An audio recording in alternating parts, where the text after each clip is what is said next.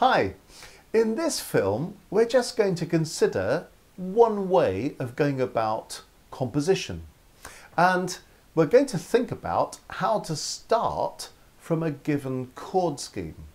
Because one way of going about the job of composing, whatever style you want to write in, is to come up with a melody and then to think about what the chords might be that fit it.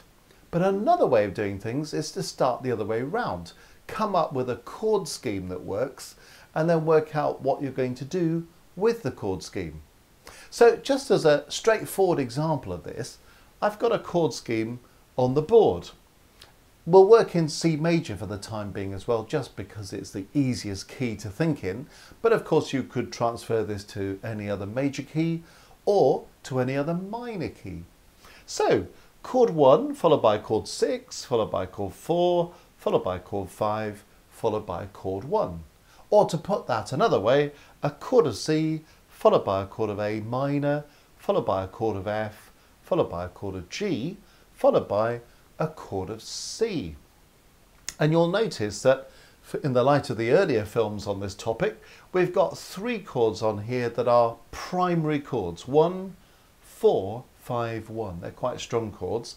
6 is one of our secondary chords, because in a major key, 6 is one of those minor chords. You'll remember that in a major key, 1, 4 and 5 are major chords, but chords 2 and 3 and 6 are minor chords. Hence this is an A minor chord. So you might just want to begin by just having a think about what these chords are. I've purposely chosen this chord scheme because it's one that some people might be familiar with if you've ever done something like this.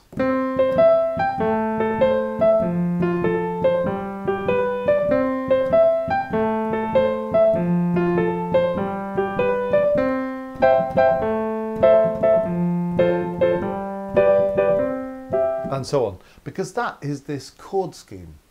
So here's chord 1, a chord of C, so that's C, E and G. Here's chord 6, the A minor chord, so that's A, C and E. Here's chord 4, the F chord, F, A and C. Here's chord 5, the G chord, G, B and D, and then back to chord 1 again, C, E and G. Now, having found those basic chords, of course, you can do anything you like with them. So let's have a look at this chord 1 for a moment. There's the chord 1, the C chord.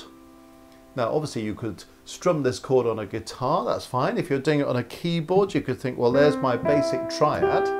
And I can turn that into a chord as long as I'm using those 3 notes. So I could have a chord 1 that goes like this. Now, you notice this time, I've got 4 notes on the go, but all of these notes are C, E or G. In other words, they're all notes that belong to chord 1. So at the bottom I've got a C, then I've got a G, then I've got an E, and then I've got another C at the top.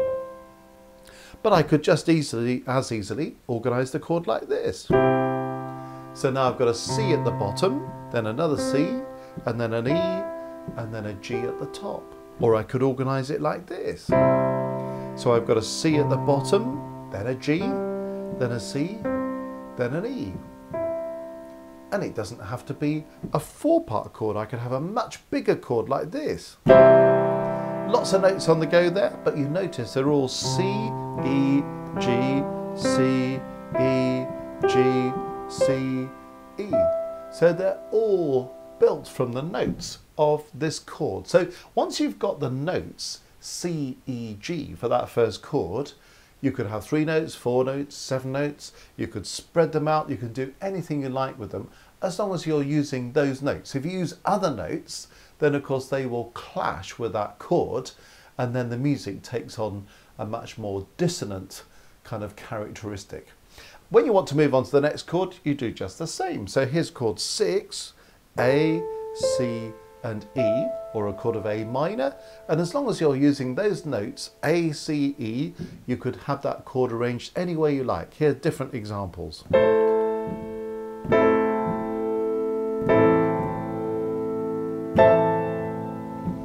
And you can hear as those chords are used in different ways, they create slightly different musical effects. So you have to decide what kind of effect you want to do. Now, in the example that we started with, all I was doing there was using these chords as my bass line. So I had C, A, F, G, C. And that's what we're going to do for the time being, because obviously those are the bottom notes of those chords. Now, when I played this,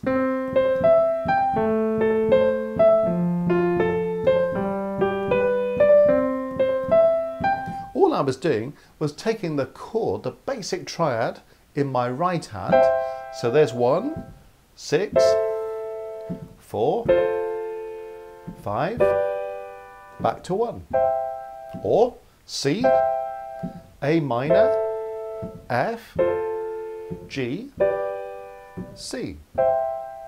And I could just present that in its absolutely basic form like this.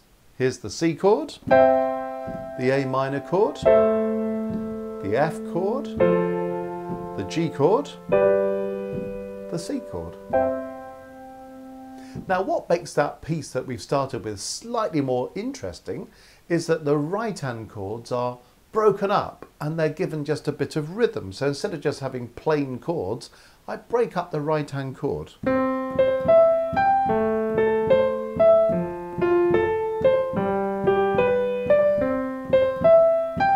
Makes it sound slightly more interesting, doesn't it? Just to break up the chords and to have that slightly dotted rhythm.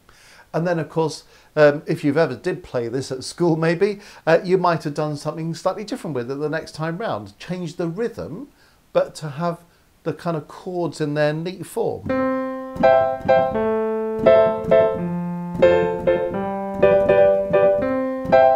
And so on. And then, of course, somebody might have improvised a melody over the top of those chords.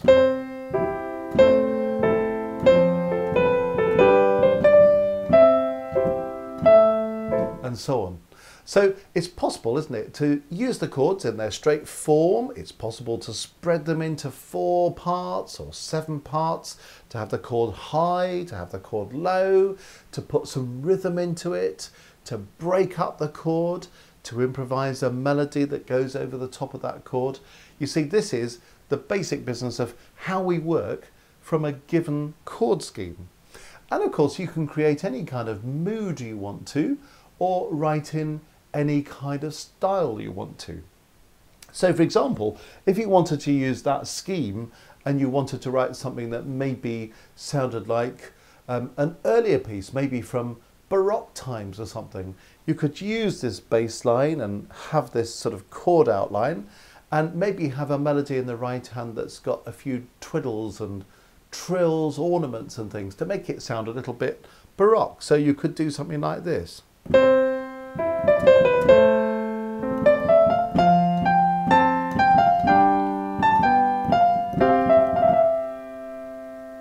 That's using the same chord scheme, but sounds rather different in that style, doesn't it? You could have a system where you have something called an Alberti bass. Now, this was something that was very common in what we call the classical period.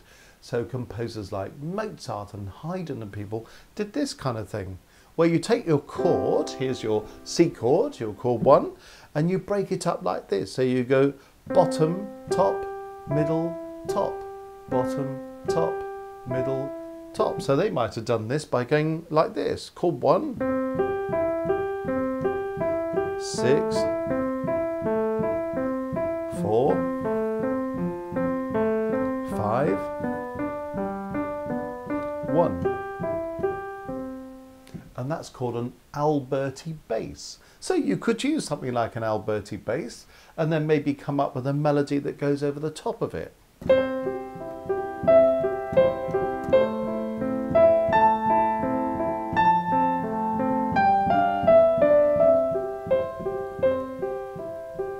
Now that sounds completely different to the tune we started with, but it's still using exactly the same scheme.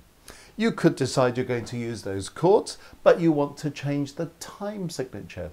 We've been working in 4 beats in a bar so far, haven't we? Well, you could organise things with 3 beats in a bar and have something that sounds a bit more like a waltz. How about this?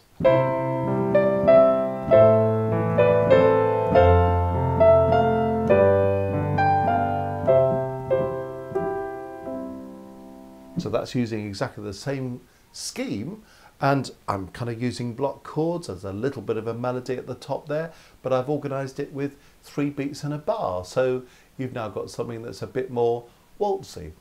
You could have something that's got slightly more punchy rhythm in it that would give you some basis for a more sort of upbeat composition, you know.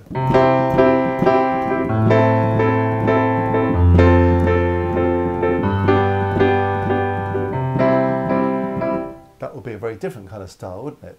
And again, you could float some kind of melody over the top of that. Or you could have something that's much more relaxed, that creates a calmer mood, that maybe has got a slightly more of a kind of ballad feel to it, simply by slowing down the tempo and using the same chord. So I could do something like this.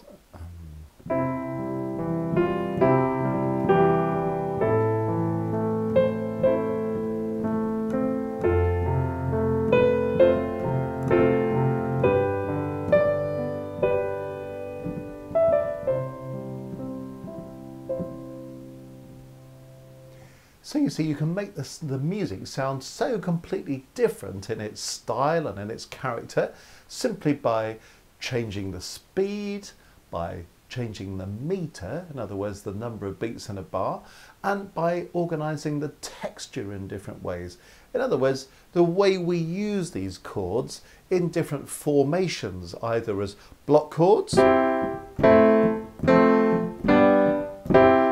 or broken chords,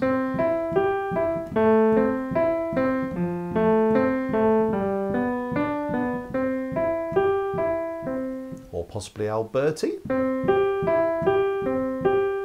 that we talked about, or by spreading the chords out wide across the keyboard. All things that would completely change the mood of your composition, be it an instrumental composition or a song. But this is just explaining the whole business of how you would work from a given chord scheme. So if you wanted to compose in this way, the starting point would be the chords. So you might decide which key you want to be in. Do you want to be in a major key or in a minor key? You might organise all the chords for the key that you've chosen. Just have a little think about which are the primary chords, which are the secondary chords. So you're probably going to use a few more primary chords than secondary chords. But then you might organise some kind of scheme like the one we've got here as the basis for something. And it won't sound like much in the first instance, but just get used to the progression of chords, and you'll discover then when you kind of do this by sound that some chords progress to others rather better, or you might particularly like a particular progression from this chord to that chord that you want to work with. And from there, once you've got the chord scheme, work out what you want to do with the melody. Work out what you want to do with the chords, whether they're block chords, broken chords, and the sort of characteristics that we've just been thinking about. So I hope that gets you started on how to compose from a chord scheme.